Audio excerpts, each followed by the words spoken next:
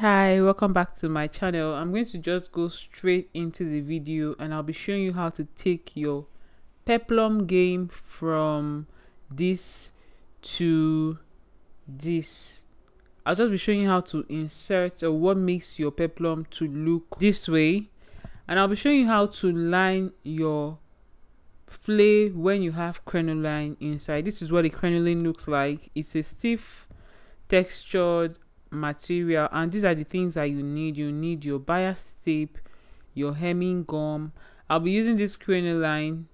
I buy this for 150 naira a yard, and then a matching thread. So you just want to cut out your flay. If you don't know how to cut out your flay, this is a circle skirt pattern. I'm going to leave the link. Just click on it and see how you cut out your circle. And this is also the lining. So this is right size facing the right size of the flay. Up close, this is what the crinoline looks like. Just if you want to buy it in the market, I bought mine in the market. But if you want to buy it in the market, you can buy it where they sell tailoring accessories, hat making accessories, basically. So you just want to use your crinoline to mark out or measure out how much you need at the bottom of the flay, and then you cut it out. You cut out the quantity of crinoline you need, and then using your bias tape, you stitch on the edge of the crinoline. This will help to conceal the fraying at the edge, because when you cut your crinoline, it frays a lot. You need to, tape it down or use a bias tape just to prevent fraying, and then you flip it and then stitch as well. So this secures the ends of the crinoline.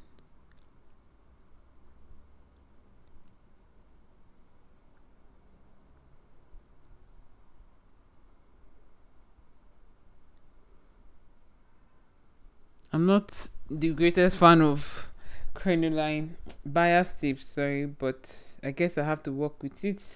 The good thing is that this is hidden in the lining, so it's absolutely fine. And then you want to stitch down just like I'm showing you, and we have that sorted. You also want to do this for the other side. The length of the crinoline you would need will be the total circumference of the bottom of the flay, basically. The next thing you want to do, you want to take your hemming gum. I'm going to zoom in now, but the hemming gum is like a tissue paper. It is an adhesive, but it feels like tissue paper. You want to stitch it on the edge of the crinoline. It could be at the top edge or at the bottom edge, whichever one is fine. I want to stitch this all the way to the end of the crinoline.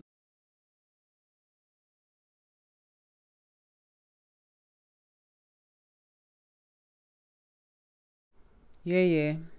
This shouldn't be much of a big deal. It's just basically stitching. This process is actually very easy.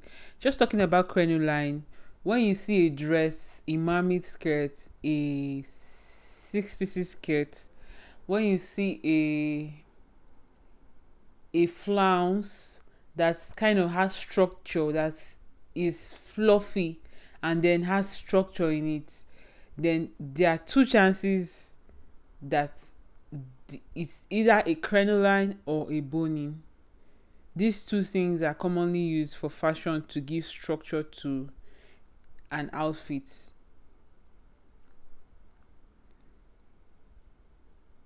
That's why it's very important. A roll of crinoline should be a roll of about 50 yards of crinoline should cost about 6,000 naira. That should be dollar to naira is 490. That should be around $20. Not sure, but that should be around $20. $20.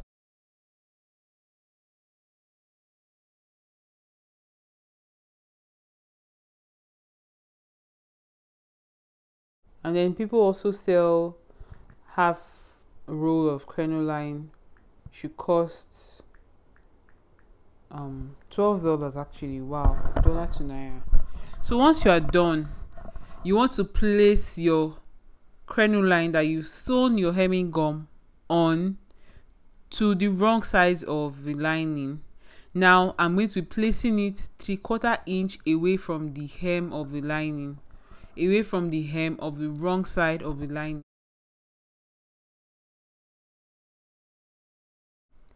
So I just place it away from the hem 3/4 inch, that's 3/4 inch away from the hem of the lining, and then I'm going to stitch down. You don't want to pull too hard on the crinoline, you just want to sew. Don't stretch it, because if you stretch it, it will start to wave up. So just sew and don't pull, sew and do not pull, sew and just keep feeding it through the feed.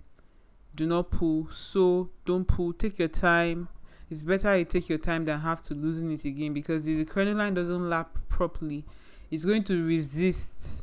It's going to resist, like when you resist Satan, when you tell Satan, no, leave me alone. It's going to resist. Sorry, it's going to resist anyways. So just keep sewing and feeding in. I left 1/4 inch because when I'm sewing the lining to the main fabric, I'm going to take away about 1/4 inch, and then the remaining 1/2 inch is for the hemming allowance. You'll see what I mean in the next clip.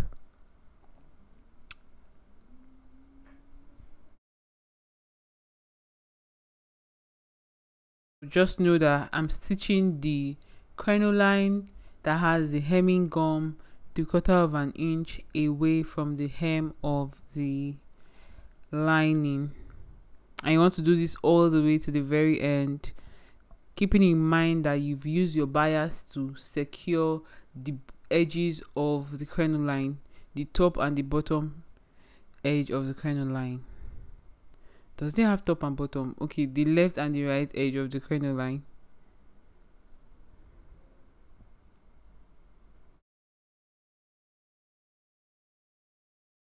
So for this peplum, I have 3 layers. It's just very unfortunate that I didn't take pictures because I was in a hurry to finish up this blouse. It's the reason why I did not even film, but this is a fail-proof method. I think I should name this video fail-proof. Fail-proof. And then this is what it looks like. Looking pretty. It's okay. It's fine. The next thing you want to do is to take your fabric, your main fabric, and then your lining. Now your lining is already having your crinoline and the hemming gum stitched together, and you want to place your fabric right side facing right side, the lining and your fabric right side facing right side. Now this is what I mean. The hem of the lining is going to come out 1/4 inch. It's going to come out 1/4 inch. This will help to lap in the lining. I don't know the right terms to use, but the whole idea is so that the lining doesn't come out or bulge out at the hem of the fabric. Like when you make it, when you're done sewing, if you don't do this, the lining and the main fabric will be at equal length. What it means is the lining might be showing at the very tip. This is a very common method for even sewing your skirts, your blouses, or any other thing that you'll be sewing. And then the next thing you want to do is to just do a top stitch, holding down the seam allowance towards the lining. And then we're coming to the very end, the most interesting part. After this process, we're going to get to the very interesting part. So if you've gotten to this point, I guess you've been enjoying this video and you want to see more of Zubycoco. So please subscribe to my channel, give this video a thumbs up if you find this video useful.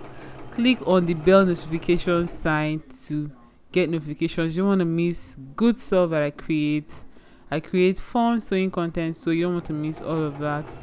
And also let me know, have you ever tried to use a crinoline? Do you think that this is something, this was easy? Do you think that it's easy, you understand it? Just let me know your thoughts in the comment section below. Plus also let me know how much crinoline is sold in your area. So let's keep going.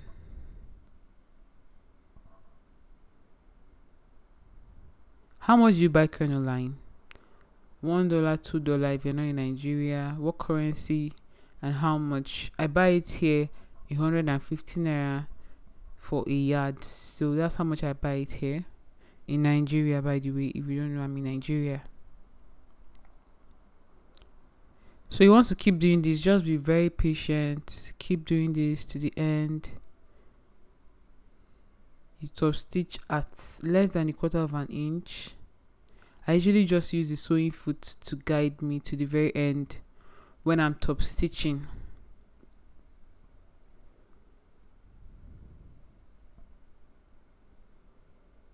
We are almost done. Almost.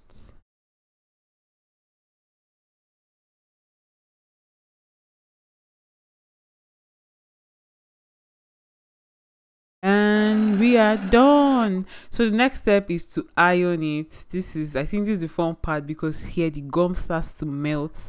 The gum is the hemming gum, and it starts to melt, and it's just going to hold the crinoline and the fabric and the lining together. And this is what the end looks like. I don't have a full picture. I'll see you in my next video.